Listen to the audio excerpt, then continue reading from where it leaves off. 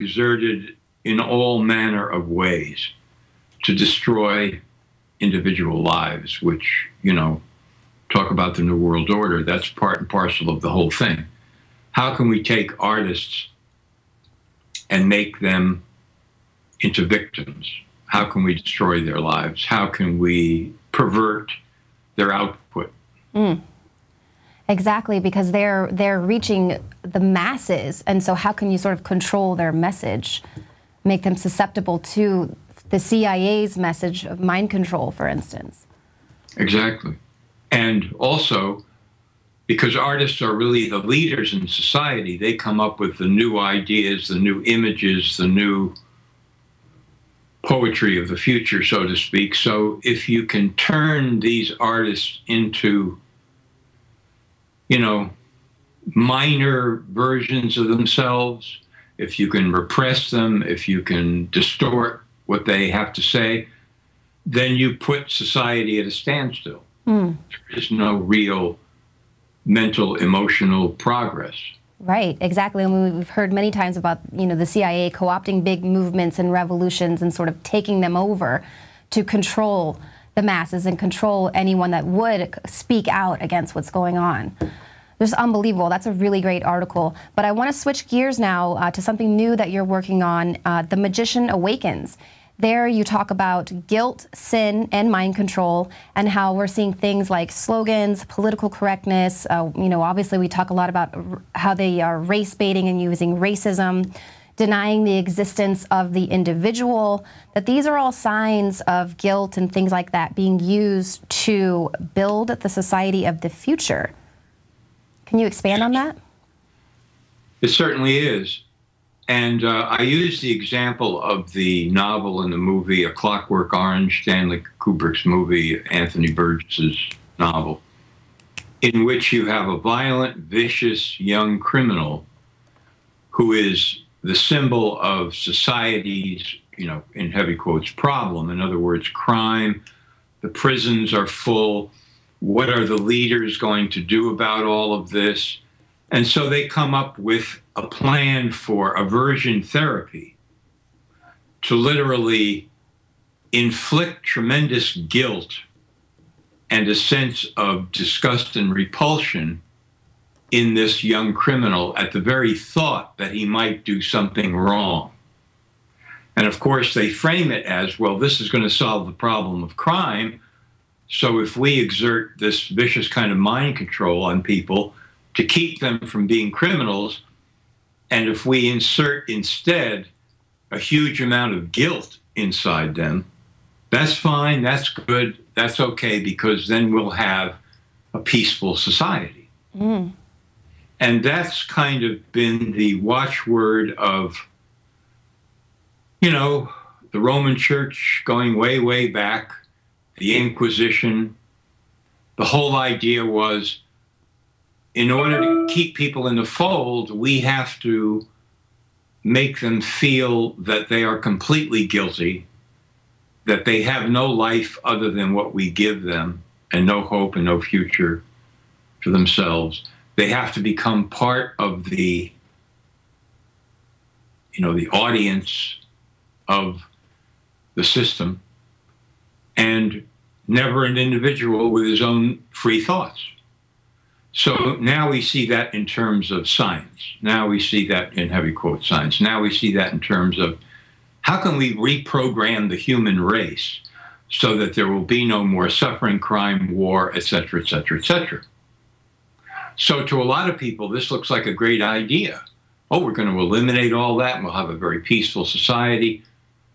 But that's because more and more people have lost completely the idea that there is such a thing as the individual, that the individual is free, that the individual has choice, that any of this is important. It's all about the collective, the group, and so on, the mass. And that's why these mind control programs have a real chance of taking over society completely, because they promise peace, security, and all of that sort of thing. Exactly, and we see that with Agenda 21, and it's all, man is the plague, man must be wiped out or changed completely, man needs saving. And we've got this article up on InfoWars today. It talks about the Vatican and the Vatican astronomers that are now on this search to find our extraterrestrial brother, basically saying that aliens might be the savior of the human race because perhaps these extraterrestrials are the unfallen of God's creation, whereas humans and our original sin, we are the fallen. And so maybe once we find these saviors somewhere out there, they can rewrite everything, history as we know it, basically. What do you think about this coming out of the Vatican? Mind-boggling. Preposterous, lunatic. It's this idea that we want to emphasize how downtrodden and downfalling and guilty earthlings are. So we'll prop up this fantasy about extraterrestrials out there who are, as you say, our saviors, untouched by sin. I mean, this is just bad science fiction, but they're promoting it as something real in order to emphasize once again that no one on earth really has any sort of free will because everyone is just guilty, guilty, guilty, guilty, guilty. Mm-hmm. But somewhere in outer space, no doubt, this is what we've been looking for all along. It also seems to justify their astronomy program. Mm-hmm. But I think what lies behind this, really, is that the Vatican is very nervous about the actual possibility of extraterrestrial contact because it would shoot a lot of holes in their doctrine. Mm-hmm. So they would like to try to control this operation and spin it. And this is their latest spin on it.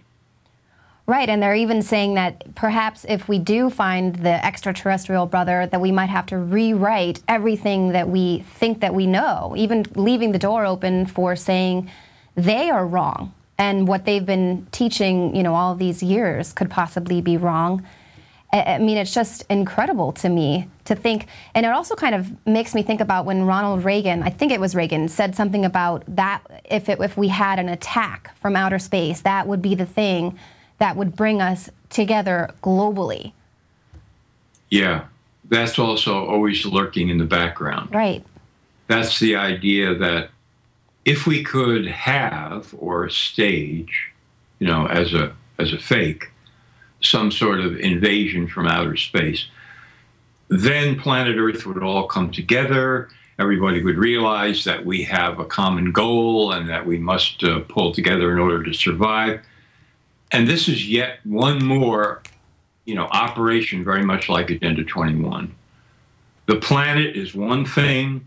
Everyone is everyone else. Everyone is all together. There are no separate individuals. That's just completely obsolete.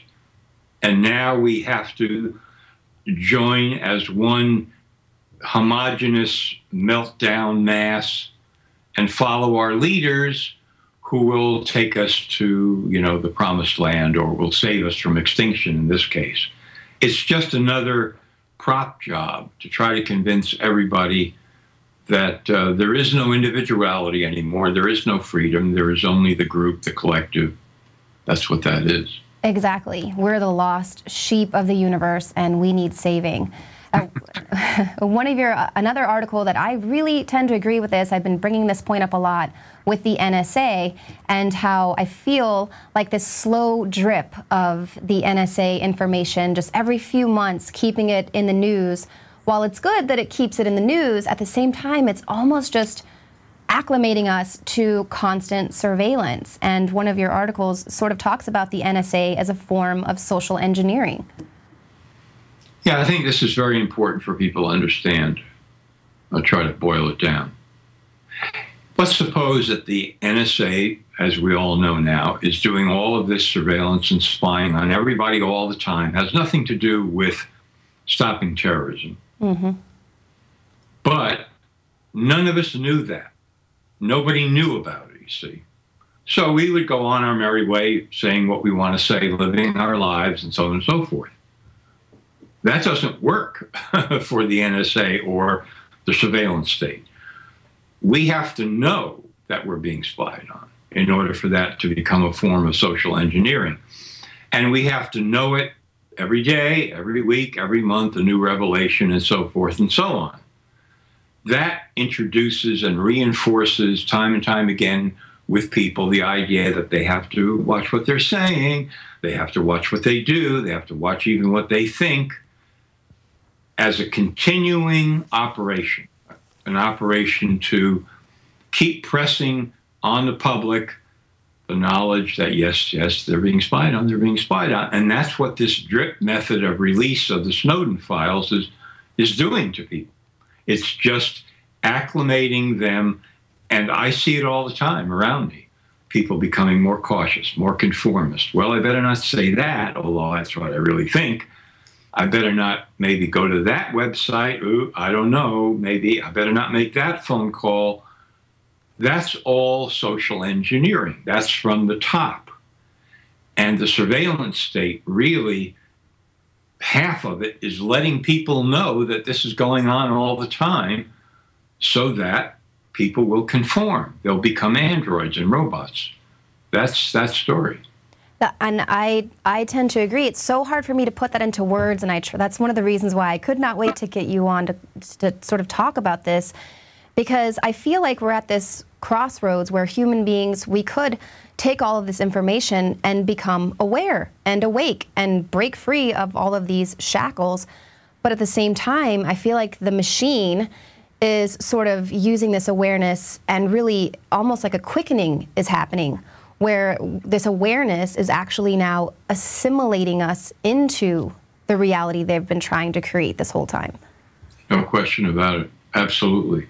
And there is this tipping point. I mean, we're there. People have to make a choice. Do you want to be free? I don't care what political party or affiliation or, political slogans you may have drifting around in your mind. Do you want to be a free individual who's independent? Or do you want to be part of the mass where individuality is erased as a concept? Oh, yes, we needed that in our evolution, but we don't need that anymore. All of that kind of stuff. People have to make that choice, and they're being driven to it. And the whole basis of my work is to illustrate to people that the individual is not only essential and free and independent, but actually has tremendously more power than he thinks he has. Mm-hmm. And he has to access that power and use it. And that's the tipping point that we're at. People go this way or they go that way. Exactly. Well, we are out of time, but is there anything, any kind of last words or anything you kind of want to let people know about that you're working on? Well, I'm working on a piece now that's a follow-up to A Clockwork Orange, and it's exploring Huxley's A Brave New World novel with some quotes that I've never seen from it before or don't remember when I read it a couple of times years ago, but very much on the subject of mind control, drugs, the future, genetic engineering, and so forth, which I think are very eye-opening now because we're in that age. I mean, we're there. So that'll be the next pop on my website.